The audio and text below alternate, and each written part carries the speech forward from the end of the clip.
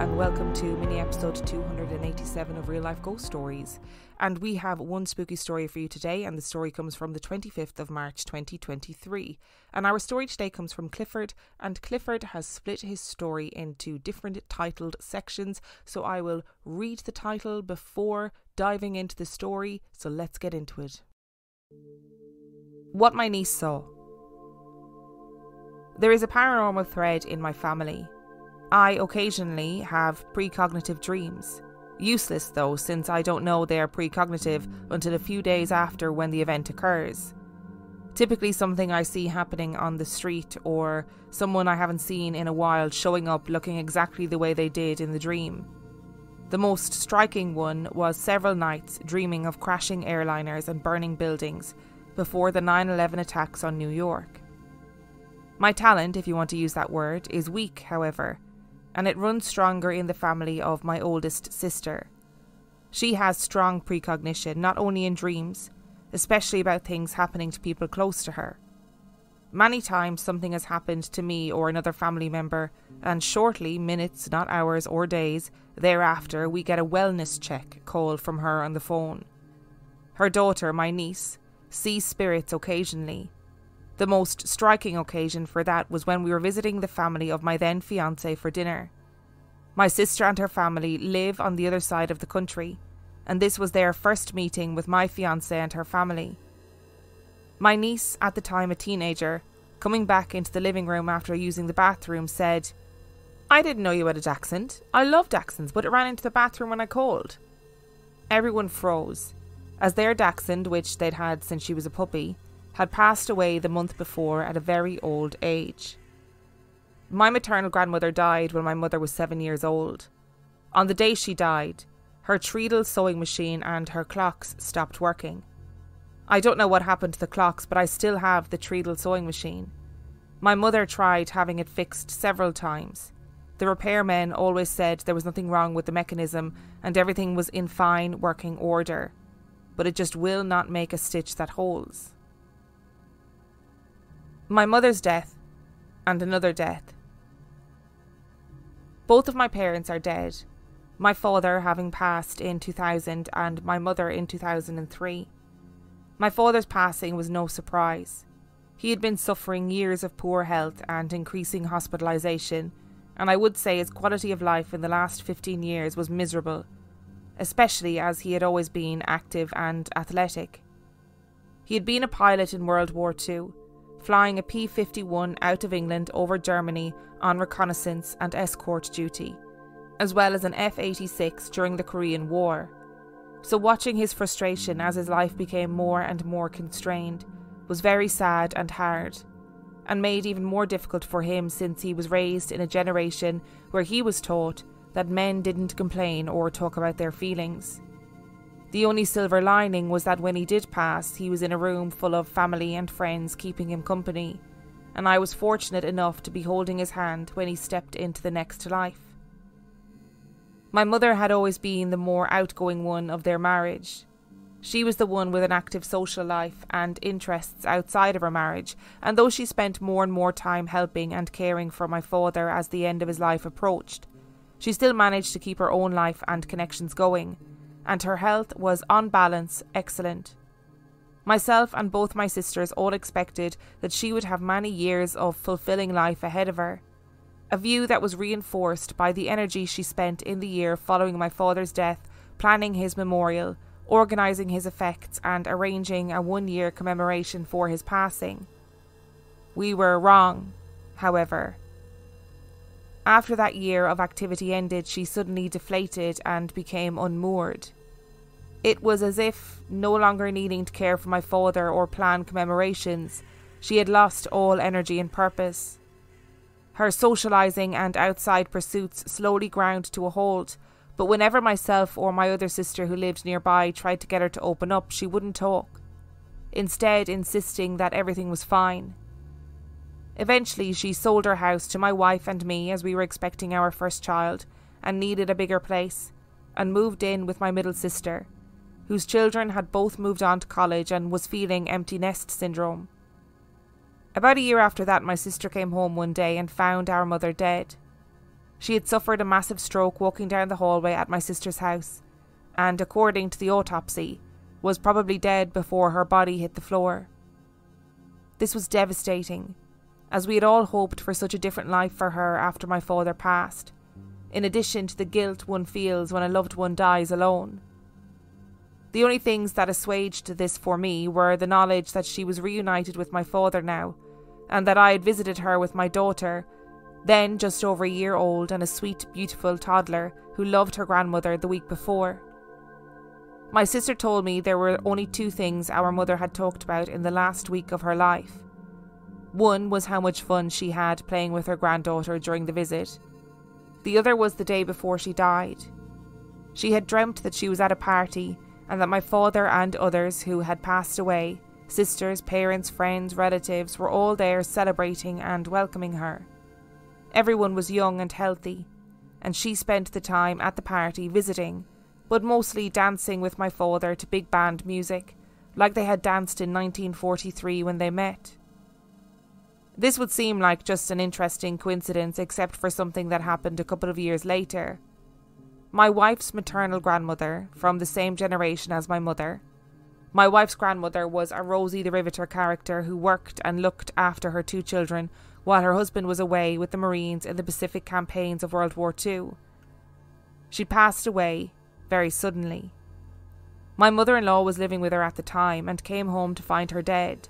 She was laying on the edge of her bed, having suffered a massive stroke while sitting there after getting dressed. A couple of days before this, she had woken up very excited and happy. She had had a dream that she was at a welcoming party. Her husband, who had passed away about 8 years before, was there along with friends and relatives who had passed away. Everyone was healthy and young, and they were throwing a party for her. Like my mother, she spent the party visiting with friends and family she hadn't seen since their deaths, but mostly dancing with her husband to the big band music they loved when they first met.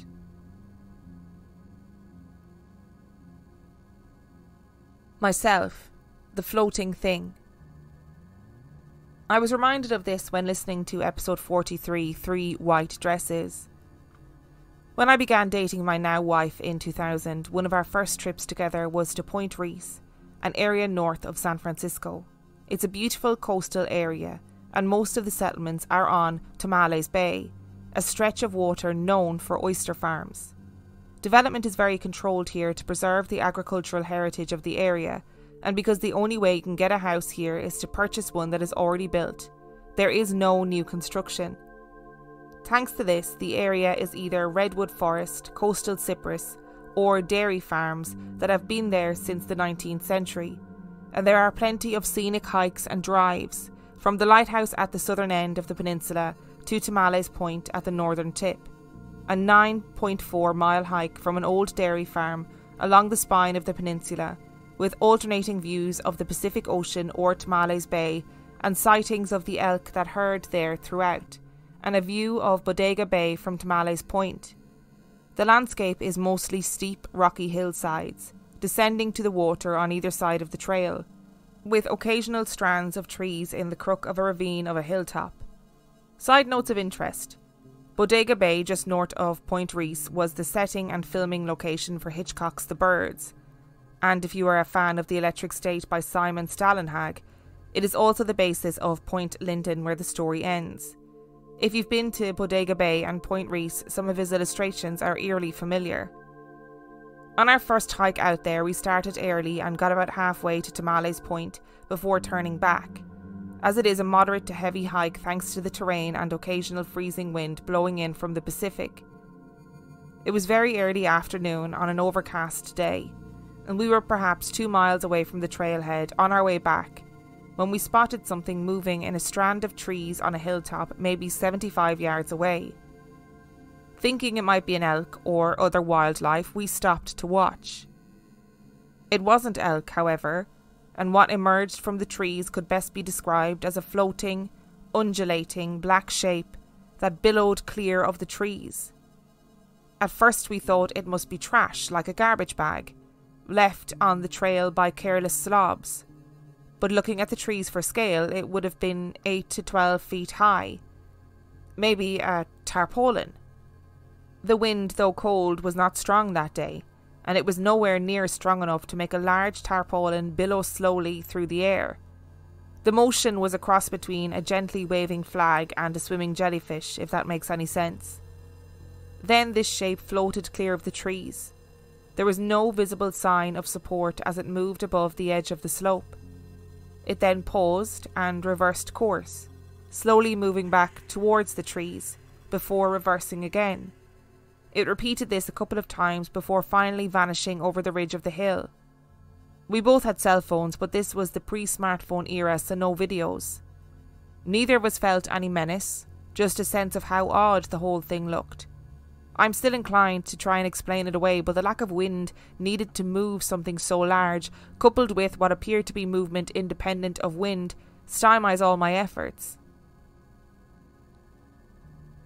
The first home. My family moved to California after my father retired from the Air Force in the early 1960s. I was 6 years old at the time, and my parents had bought a new 4-bedroomed house in the town of Los Gatos. It was one of the first developments in the area that was still mostly orchard and farms. But it was exciting because it was the first home they had owned, having lived in military housing since they had married during the Second World War. My 2 older sisters had their own bedrooms at the front of the house, with windows onto the front yard and street, and mine was next down the hall with a window onto the side yard. I slept with my door open. I had not overcome my childhood fear of darkness, and from my bed could see diagonally across the hall to my older sister's bedroom door. Shortly after we had settled in, I awoke one night to see a light shining from the direction of her bedroom. It wasn't a light bulb, but rather the sort of luminescent pale colour one gets from a glow-in-the-dark object. Bluish, only bright enough to illuminate an area. I rolled over to look and saw, instead of her bedroom, 3 figures through the door. The glow was coming from a figure of a kneeling human, facing my direction unmoving. The figure was wearing robes like you'd see in a Renaissance painting of Bible scenes, and was kneeling, holding its hands clasped before its chest as if in prayer or supplication. There was no colour. The figure was in monochrome, the same colour as the glow and unmoving like a photograph. Between me and this figure, 2 others were standing in silhouette. They were humanoid in the sense of limbs, head and torso, but the similarity ended there. The bodies were pentagons, stretched out to rough torso proportions, with upper points making the shoulders, and the tip flat for the neck. Their arms and legs were heavy chains with thick oblong links, and their heads looked like simple elongated ovals, and what I took to be at the time long pointed bird beaks. But now I would say they resembled the long-nosed masks that plague doctors used to wear. All were completely still, as if frozen, and completely silent. Terrified, I pulled the covers over my head, afraid to call out for my parents or my sisters, in case that would get the attention of the silhouetted figures. I told my parents about it the next morning, and they insisted it was a dream, that I really hadn't been awake despite how vivid it seemed to me. I even drew pictures of the beings for them. For the next several nights, though, I was allowed to close my bedroom door at night. Despite this, I would wake up every night to see the shadows of the figures cast against the wall next to my bed, even with the door closed. I was too scared to look towards my closed door, and my parents and sisters continued to insist that I was just dreaming. Finally, after about a week, it stopped, and the house stayed dark. What my children saw. By the time I became a father, I had forgotten what I had seen in the house when I was 6. I became a father late in life, and many years and experiences, plus a child's terror, had pushed the visions down deep. When my mother offered to sell my childhood home to my wife and I as we started our family, I did not recall this. Otherwise, I might have thought twice. Things went well after the birth of our daughter, and when she was just shy of 2 years old, our son was born. Both of them were sweet-tempered, easy babies, and even toddlerhood and the terrible twos were nothing like we had heard from friends with children, so we felt very blessed, and still do, having watched them grow into amazing young adults. The only thing that seemed difficult was getting them to sleep by themselves. Neither of them wanted to be alone in their rooms. My old bedroom had been the nursery for both of them, while my oldest sister's room, where I'd seen the vision, became a study and a home office.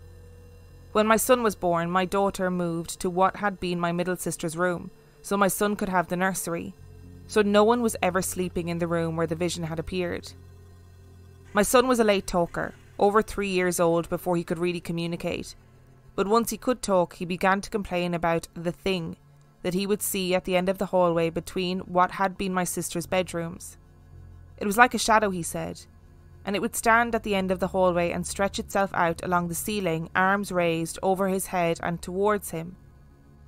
We asked our daughter, who was 5 at the time, if she had seen anything, and she said she had seen the same thing. Just assumed that it was one of those things that happened and never bothered to bring it up because of that. He drew a picture of it, and I should note that his visual and spatial skills are off the meter. He taught himself to draw and was drawing 3-view and isometric projections of rooms and objects before he was 4. And he drew not a child's stick figure, but the silhouette of a slender human shape, with elongated arms hanging down its sides, and the outline of sharp spiky hair on its head. It was always at the end of the hall when he saw it, and it could appear night or day. The time seemed to be random. This was when I remembered what I had seen when I was 6, and I told my wife about it. The house was new. No one had lived in it before my family moved in, and before that it had been orchard land as far as we knew, so there wasn't a list of typical things to suspect. Cutting to the chase, we asked the priest of our church, who happened to be the trained exorcist for the diocese, something I had been completely unaware of, having been raised Protestant. He is the priest that the character of Michael Kovac in The Rite with Anthony Hopkins is based on. We asked him to visit after explaining that our children had been seeing the same vision.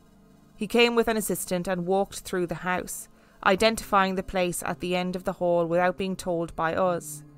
He performed a dismissal, telling whatever was there to return to where it should be and be at peace, and leave us in peace, and bless the house. Things were quiet for about 6 months before the figure came back.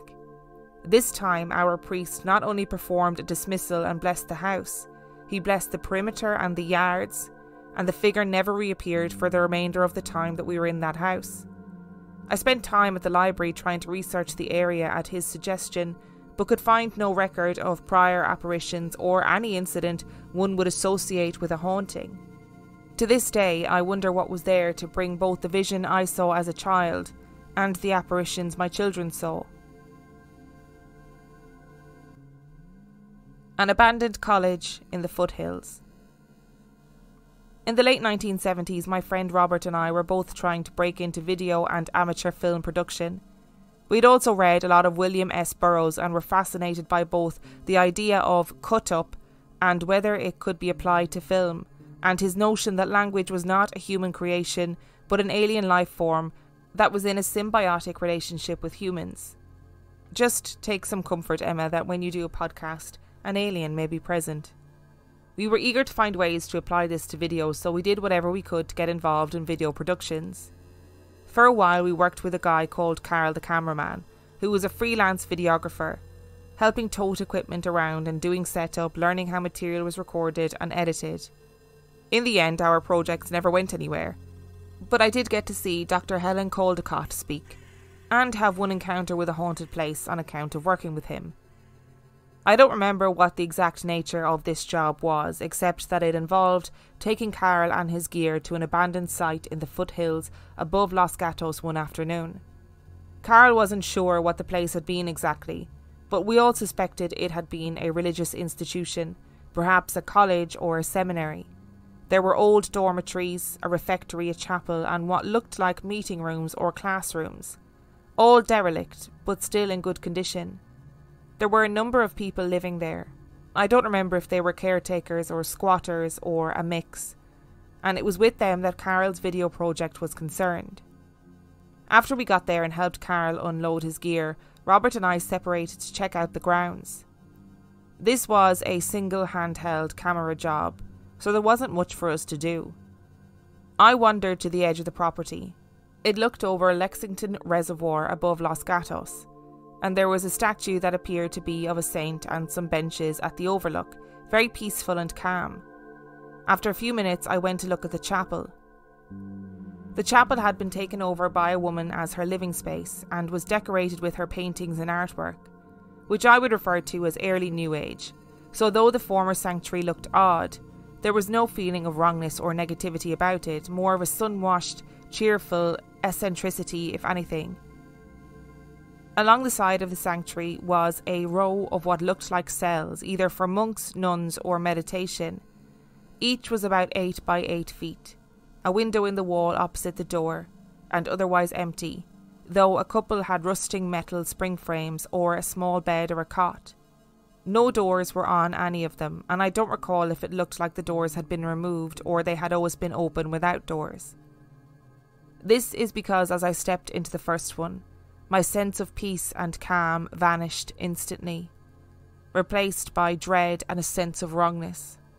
It felt like some predator was watching me and about to pounce, and the feeling from the cell was not that it had been abandoned, but that whoever was there had been taken away and suddenly, by something very bad.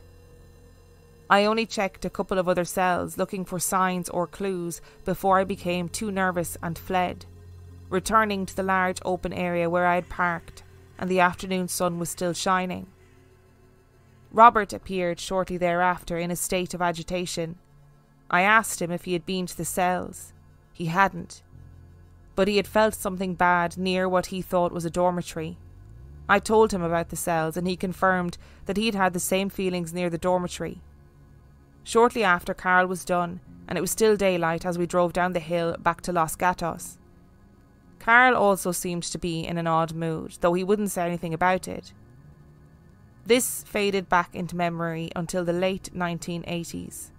At that point, a friend from high school had become born again and was embracing evangelical Christianity with all the fervour of a new convert, driving away most of his former friends in the process. He and I had still much in common. We were both sci-fi and gadget geeks, and we stayed in touch for a while until he decided that science fiction was a gateway to Satanism. In one of our last conversations, he related to me that he had found a new church run by a charismatic woman preacher and was even thinking of moving onto the church property to live. I asked him where this was and he said, "It's some old seminary in the hills above town." This got my attention and I asked him to describe the place. It was the same place Robert, Carl and I had visited. "Trust me, get out. Have nothing to do with that. Certainly do not move there to live," I told him. He dismissed this as me being anti-evangelical and nothing more. But then I told him what Robert and I had experienced when we went there, especially the cells. Suddenly he was very quiet and thoughtful. "That's very strange," he said. "A lot of people have said they are uncomfortable and feel something bad near those cells. We've had prayer teams hold vigils over them a few times." He promised me that he would be careful and think about my advice very seriously, something I knew he would do. He ended up leaving that group a couple of months later. The preacher was becoming strange and controlling, people were beginning to drift away, and he couldn't forget what I had told him. The group had dissolved within a year after that, and I heard, I had moved out of the Los Gatos by then to a different part of the Bay Area, that the complex burned down some time later. Since listening to your podcast, though, I have tried going online to see if I can discover more about the place I had visited. There were a couple of schools up there, one run by a religious order. Both sites are now within a forest preserve, however, and the one I suspect I visited is currently having the parking and trailhead facilities built and is not open to the public. It should be open by the summer, however, and I will go there to look at the remaining buildings on the site and see if it is the place that I remember. My dream number 1. Back in the 1980s and 1990s, I would spend a lot of time going to nightclubs in San Francisco with friends. I lived in San Jose at the time, about an hour south of San Francisco, but I was young and could handle the late nights and the long drives, and if I couldn't, my friends in the city were always generous with their sofas and other places to crash for the night. One of the places I used to frequent was the Albion, a bar on the corner of Albion and 16th Street in San Francisco that had a back room for live music. There was always a good supply of local music talent to see, and occasionally you could see an act like Chris Isaak while he was still playing in bars about the size of the average living room. And as this was typical of smaller nightclubs in San Francisco at the time, the musicians often mixed with the crowds between sets. In short, it was a lot of fun. Once I became a parent though, my spending weekends in clubs drinking local brew and listening to local music stopped. So when my daughter was about a year old, and I had this dream, at first, I chalked it up to memory. In my dream, I was walking along the waterfront in San Francisco, somewhere between North Beach and the Embarcadero. It was like the foot of Telegraph Hill in Waking Life. It was daytime, and as I looked up the hillside, I saw that there was some sort of construction underway. The side of the hill was being dug into, as if a foundation was going to be put in place for a new building. In the face of the hill, exposed by the excavation, I could see 3 arched tunnels that went into the hill. A man from the construction company happened to be on the sidewalk, and I asked him about the tunnels, and he told me that they were being explored as they had been uncovered by the construction work and might be of some historic interest. I happened to notice that I was at the corner of Albion and some other street, nowhere near correct geography for what it's worth. The Albion bar is a good distance from the dream location, and for whatever reason the dream was very vivid, clear, and stuck with me after waking. I don't recall why I went online to look up Albion Avenue the next day. Perhaps I was curious to see if the Albion was still there and who was playing there. What I found was a listing for a real estate auction of the Albion Castle in San Francisco.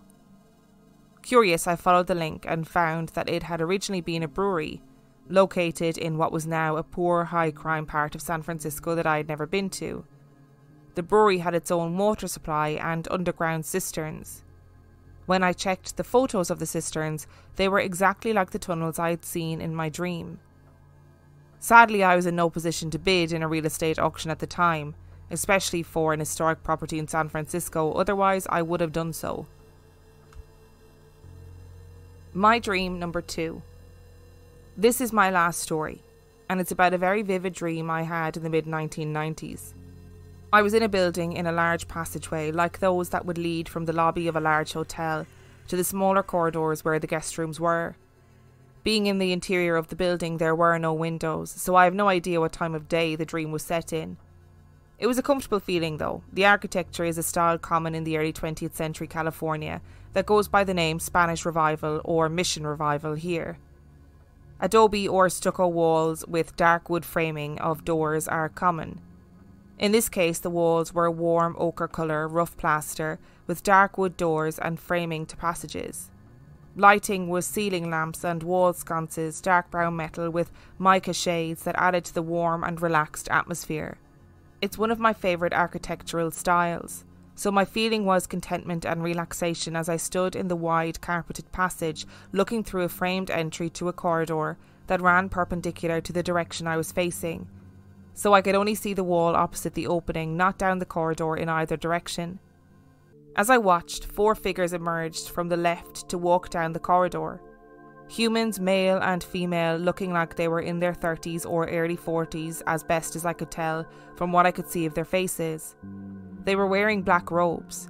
I have the impression that the fabric was heavy, like corduroy, that hung over their bodies, and each had a headdress made of black iron.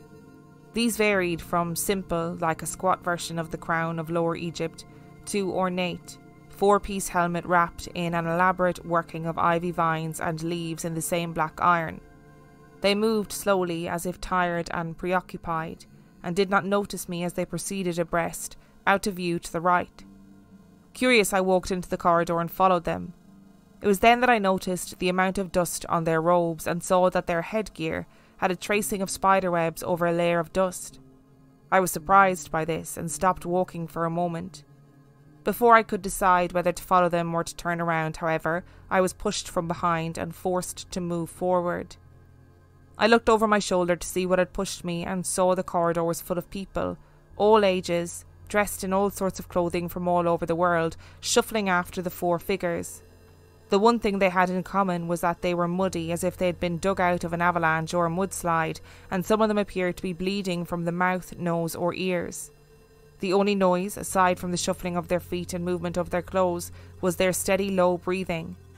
Like the 4 figures, they took no notice of me, simply pressing forward and carrying me along by weight of numbers. Not wanting to be pushed over and trampled, I looked forwards again.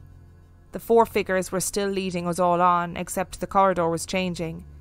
It was no longer the stucco and wood my dream had started in, but instead seemed to be roughly carved from ice, with a beautiful blue glow beginning to shine through, and it was beginning to slope gently downwards. As we went further, the corridor became more finely carved, the icy walls smoothed and finished, and the blue glow stronger. The air was beginning to get cold as well. It was an unusual atmosphere to say the least, but I never felt threatened, just incredibly odd. Despite this, I was getting a feeling that I was in the wrong place, somewhere I should not be, and began to wonder how I might get back to where I was at the beginning. It was at this point that one of the figures, male, wearing a headgear like an onion top steeple with a narrow brim around the bottom edge, turned around and looked at me. His tired, detached expression instantly turned to rage as we made eye contact, and he raised an arm to point at me. His mouth never moved, but inside my head there was a deafening scream shouting, "What are you doing here?" At the same moment my chest was invaded by a freezing cold, like a fist made of ice reaching inside and crushing my heart.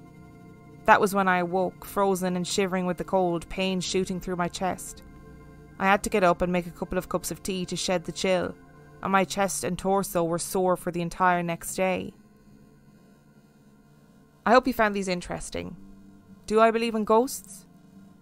I've had enough direct experience to believe that there is at least psychic residue that adheres to places, and the next step to believing is that residual energy being conscious and capable of independent action is a small one that I'm willing to take. I certainly believe in reincarnation for what it is worth, and I've seen enough evidence of an invisible or spirit existence that occasionally communicates with us to believe there is some sort of afterlife. I also believe there is some sort of shared memory common to all humans, and that it can be accessed if one is capable of mentally stepping backwards from physical experience, then from ego, then from self, until there is nothing but awareness, and that the shared memory can be accessed at that time. And this brings me to the last story. I love music of all kinds, and in the 80s had picked up Lost in the Stars, a compilation of Kurt Weill songs covered by contemporary artists. One of the tracks was Ukulele Tango, an instrumental string quartet performance. This was a pleasant surprise since I like tangos and didn't know he had composed one, and I also like string quartets. It was relaxing on the floor of my living room listening to the album when Ukulele came on and I heard it for the first time. I can't meditate, I simply don't have the mental discipline to be quiet in my mind, yet remain aware, but music can put me in a state close to that. The ukulele did, as I lay there, eyes closed, drifting away on the melody. When I reached the refrain, an image came to my mind. It was like an old black and white movie. I identified it as silent for some reason, and was an iris open from a black screen to grainy film looking out from a beach. The view over the sand was gentle waves from the ocean, and offshore a sailboat floated at anchor. I was suddenly seized by an overwhelming feeling of heartbreak and began weeping uncontrollably. I sat up, suddenly back in the present as the music kept playing, wiping my eyes and thinking, what the fuck? I cry at music a lot, it has quite a power over me. Shenandoah, Eternal Father, Strong to Save, or Ombra My Fu are some among many that will put a choke in my throat. But it's the emotion of the lyrics or melody that does that. And Ukulele, though beautiful, wasn't like that. Though I find Ukulele beautiful and still listen to it, that experience never repeated. I did, however, make occasional efforts to find piano sheet music so I could make a stab at playing it, and I finally did. It was then that I found it had been composed for Marie Galante, a French musical, and had lyrics added by Roger Ferney. The sheet music had parallel English-French text that tells of Ukulele, a place near the end of the world where the singer's wandering boat had carried them, a land where all the dreams and desires are fulfilled and there is no care or suffering. The refrain, however, but it's a dream, a fantasy, there is no such place, no Ukulele, a sad turn indeed. Coincidence? Who knows? But I'm inclined to think that listening to the music, my mind was lulled into the correct state to access a memory of the song. Going back to the very beginning of this story, I love that you're like, I have precognitive dreams, but I don't know they're precognitive until afterwards. And that's such a good point. How do you know the difference between a regular dream and a dream that is precognitive? You know? And I would find that very frustrating as a talent, as a skill. But it does sound like there's some sort of knowing that's been passed down in your family, especially your sister just being completely in tune and performing wellness checks, as you so put it, just sort of intrinsically and instinctively knowing that something is wrong with a family member and then passing that down to her daughter. And apparently it's quite a common thing in lots of folklore and legend that clocks will stop in houses when somebody dies, at the time that somebody dies. In fact, I'm pretty sure that came up in a story that we read out recently. And if it sounds like I'm just making bizarre, disjointed comments, I'm actually just going back chronologically through the stories and adding my thoughts chronologically. And I have to say that your story about your mother having that dream of seeing everybody having a party and seeing sisters, parents, friends, relatives, all there celebrating, welcoming her, and obviously your father, and seeing him and dancing with him, and then passing away not long afterwards. I have to say I found that very emotional, and I found it so fascinating that it happened also to your wife's maternal grandmother. That same thing again, having that dream of friends and family and people that have all passed away, and them being welcoming and lovely, and then all of a sudden they die. Oh, and just to say as well, if I pronounced any things incorrectly in this story, I apologise. I do my best, but I don't always get it right. And I don't know what it is that you saw sort of billowing through the air. And yeah, the three dresses story, I believe that was Carmen's story from way back in the beginning of the podcast. And I understand what you mean. Like, if it was a black bag, you'd know it was a black bag, but it also probably wouldn't be blowing around like that seemingly independently. Kind of gives me Nope vibes, as in the Jordan Peele film. This black jellyfish-like structure that is able to self-propel through the air. Like, what does that even mean? Does that count as a UFO? You know? We've had stories of orbs, shadows, entities pulsating through the air. Is it that kind of thing? Like, is it literally just a ball of energy, like a mass of energy moving around? And I just have to say as well, that description of those creatures that you saw with pentagonal bodies sound absolutely hideous. Absolutely hideous. And then to be in that house later and for your children to be like, oh no, I saw these elongated creatures or whatever, I would definitely be like, get a priest in here quick, kids. Let's get some sort of exorcism going on. Even if it's just for a placebo. You know what I mean? Even if it's just for everyone to feel a bit better. And I do think there are places around the world, like everywhere, that just have terrible negative energy. And it sounds like you felt that in that abandoned college in the Foothills, that you felt that negative energy in those cells. And I think that sometimes awful things happen in places like that. And then you can feel it all those years later, like call it whatever you want, like stone tape theory or whatever. But I just find it very, very interesting that this religious university, this religious college or seminary, whatever it was, seems to have been a place where there is a lot of negative energy held. And I wonder if, in terms of your dream about the Albion, I wonder if it was something to do with the fact that that place held such significance for you in your youth, and it was a place of joy and fun, and you were obviously going out drinking, having a great time with friends, listening to great music. And I wonder if that's why it resonated so much in your dreams, that you ended up having that dream about the Albion Castle. People often say that they dream about places where they had really negative experiences. So you'd have to presume that it works both ways. You know, that you dream about somewhere that you had really positive experiences. Potentially if that place is then going through some sort of weird crux or change. And you know what? Your second dream, those dreams freak me out, because it sounds like exactly what you described. Like, you've ended up somewhere where you're not meant to be. Like, somehow in your dream state you passed into some sort of weird realm and you haven't and you're not meant to be there, and then whoever is leading that realizes you're not meant to be there, and they're like, hey, you're not dead and on your way to the afterlife, you're just sleeping, get back to wherever it was that you came from. Thank you so much to Clifford for submitting your stories. And remember, this story came from March the 25th, 2023. And if you would like to send in your story, you can do so by emailing it to reallifeghoststoriespodcast@gmail.com. You can also check out the website reallifeghoststoriespodcast.com. And if you are desperate for some extra content, you can subscribe to the Patreon. That is patreon.com/reallifeghoststories, where for $5 a month or $2 a month, you get access to heaps of extra content, as well as every single main and mini episode completely ad-free. And on that note, I shall see you next time.